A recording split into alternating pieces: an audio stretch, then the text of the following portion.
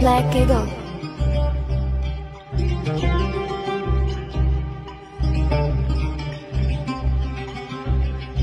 Yeah, feeling so good to spill out these truthful stories onto the public eye.